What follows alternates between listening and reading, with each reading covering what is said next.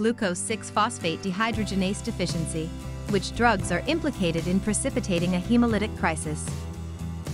Drugs causing hemolysis in G6PD deficiency include antimalarials like primaquine, chloroquine, quinine, and pyrimethamine, analgesics such as aspirin and phenacetin, antibiotics like ciprofloxacin, sulfonamides, and nitrofurantoin.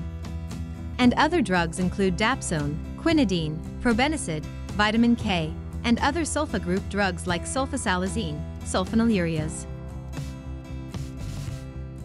On the other hand, antibiotics that are thought to be safe in G6PD deficiency include penicillins, cephalosporins, macrolides, tetracyclines, and trimethoprim.